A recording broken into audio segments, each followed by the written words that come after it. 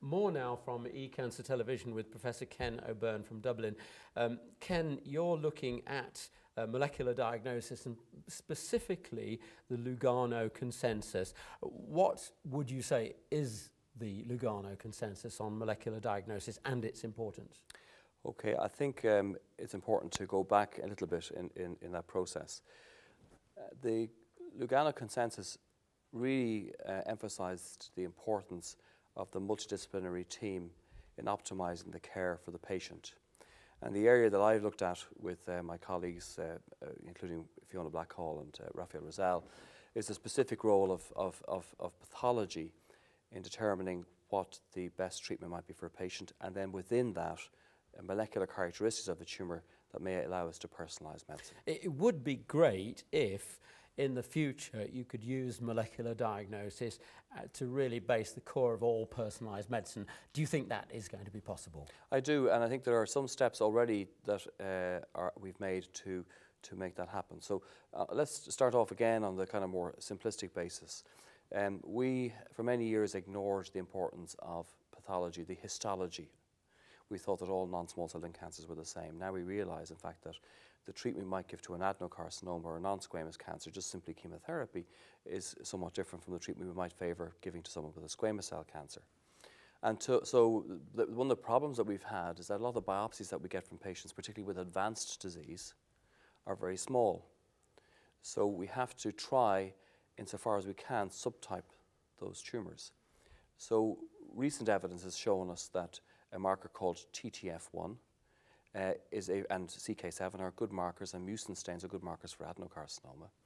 Markers such as CK56 and P63 indicate that a tumour, which might be difficult to tell just looking at the microscope, would favour a squamous cell cancer. That's quite useful. So that means that we can then, in more patients than we would have in the past, give a specific chemotherapy for adenos and specific chemotherapy for squamous. Now that's chemotherapy. Does the same thing apply to molecular therapy? Exactly. Now the molecular therapies that we would use, some of them can be given in a kind of a broad way. So for example, Avastin, bevacizumab, which targets VEGF, and that's been shown to be of benefit for patients who have non-squamous cancers. Okay, those agents potentially are dangerous in squamous cell, so they may have significant side effects, and we might use something else in squamous cell. So although not licensed yet, the drug cetuximab looks like it might be interesting in squamous cell cancer as an additional treatment. It targets EGFR. But within both squamous cell, to a lesser extent, but adenocarcinoma and the non-squamous to a much larger extent, there's a subpopulation of patients who have mutations of the epidermal growth factor receptor. Ideally, we like to get that status at the beginning of the patient journey. And there are two, I think, big reasons for that. The first reason is the trial data that shows patients who get EGFR targeted therapies who've got mutations have a much higher response rate compared to chemo and have better quality of life for the time that they're on the targeted therapy than they are with the chemotherapy, and they get prolonged survival, which I think is very important. And I think that conglomerate would tend to help us to use the EGFR targeted therapy in the first line setting. What sort of time sequence are we talking about? Patient presents, when do you start doing these molecular tests? Well, as soon as we establish the diagnosis. So it's really important that the small pieces of tissue that you get from these patients are used well. What we would tend to do is do the H&E stain to look down, and if it's clearly an adenocarcinoma, and we're happy it's a lung cancer, then that's potentially enough, and then the rest of the tissue then can be used for your molecular testing. Okay.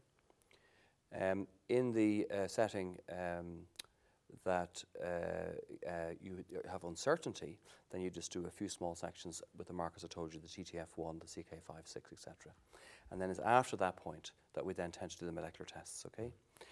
And what's interesting is that we're not just looking at EGFR mutations anymore. We've got EML4 ALK translocations, and there's good evidence that if you target those drugs with the drug, those mutations in patients with a drug called crizotinib, that you may get a high response rate.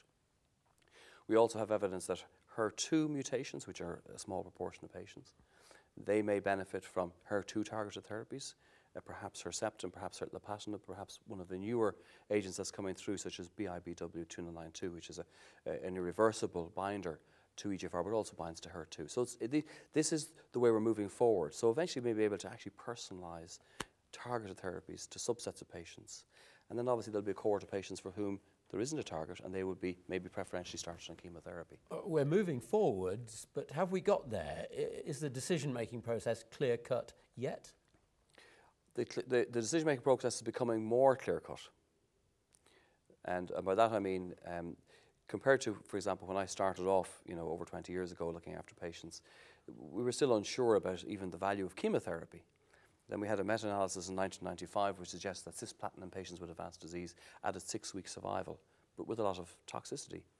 Then we got data showing that chemotherapy versus best supportive care actually not only had survival benefits, but improved symptoms, quality of life.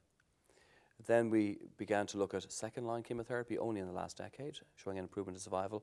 Then we had the EGFR tyrosine kinase inhibitor, erlotinib, coming in second line, showing a benefit. Then we've moved on to the histologies, again showing small benefits, small gains. And then we've got maintenance therapies, both with pemetrexed and erlotinib in particular, targeted and non-targeted, but also things like gemcitabine, etc., may have a benefit. So we're moving forward slowly but surely, and we're getting incremental benefits in terms of survival for the patient.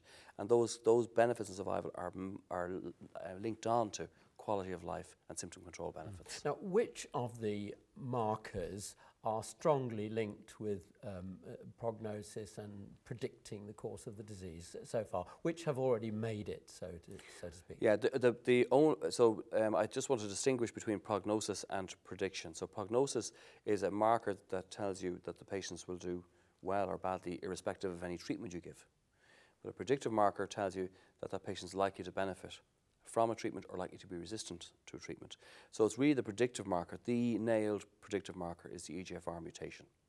EGFR. What about the others waiting in the sidelines? EML4ALK is, I think, the next big one that's going to come through. The early data show that those patients have a very high response rate to crizotinib. I think the other targets that are coming through, I've mentioned HER2 mutations. MET-MAB, so the MET-MAB is an antibody, and there's also a TKI that switches off c-MET. So I think that's going to be a big target that comes through. And then in another group of patients, we've got PARP inhibition. I think that looks very exciting. The PARP inhibitors may work in, again, in a subset of patients that we have a characteristic called BRCA-ness.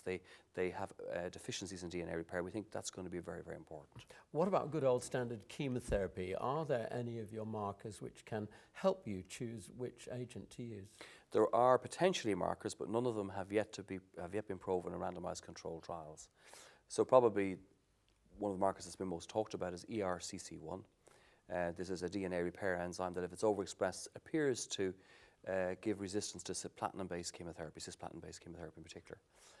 But again, we don't have randomized control trial data, prospective data, to really nail that one. And I think in chemotherapy, it's a little bit behind. Even though the knowledge base was a bit ahead of the targeted therapies, it's a little bit behind where the targeted therapies are in redefining who does and does not get a benefit from specific therapies. But there are a lot of trials ongoing in this area, and we will get prospective data over the next few years. And with the predictive markers, how much do you predict they will improve therapy if you get them all right? Okay, so let's take EGFR, a very simple one. The response rate to chemotherapy for patients with squamous or adenocarcinomas is between 20 and 30%. That's the objective shrinkage rate. And by that, I mean the tumour shrinks by more than 50% in those patients. About another 40 to 50% of patients, the disease is stable, and the next 30 to 40% of the patients progress with chemotherapy. With the EGFR targeted therapies, the response rate goes up between 70 and 80%. So I mean that's a big difference. A massive difference. And we also know that subset of patients, they probably respond a little bit better to chemotherapy, maybe up to about 40% with chemotherapy. So that's a big, big step forward. And with the crizotinib therapy I mentioned with EML4ALK, the response rate again looks like it's about 70%. So these targeted therapies given to patients who've got these mutations work very, very well. They're relatively free of side effects, free of the chemotherapy side effects like nausea, vomiting. So I think this is going to be the future. This is where we're going with the personalised medicine approach. So you're predicting potentially a sea change in the results of therapy for non-small cell lung cancer? Absolutely. I think we're going to see I'm very, very positive now about the future. I think it was interesting because I was involved in a lot of the early trials with targeted therapies with chemotherapy that were all negative, and we were all saying, God, is a targeted agent actually going to work? And part of the reason they were negative is because we weren't quite sure that we were hitting the target. In other words, we weren't sure if the tumour actually had the target or not. Now, with molecular diagnostics coming through, we know, we can tell in many cases that the target's present, and that group of patients does very well. Now, you've been given the difficult job of saying what is the consensus from Lugano on pathology and molecular testing. Clearly, we don't yet have all the data, so what's your version for the take-home message for what the consensus is on the knowledge so far? I think the two big points that we would make is that it's really important to try and distinguish between squamous cell carcinomas and non-squamous, because that affects the chemotherapy we might give. The second consensus is that we're saying that we really should try to test for EGFR mutation status in every patient before they go on to have either chemotherapy or the targeted EGFR TKI, particularly in the non-squamous, which tends to be where the bulk of the EGFR mutated patients are.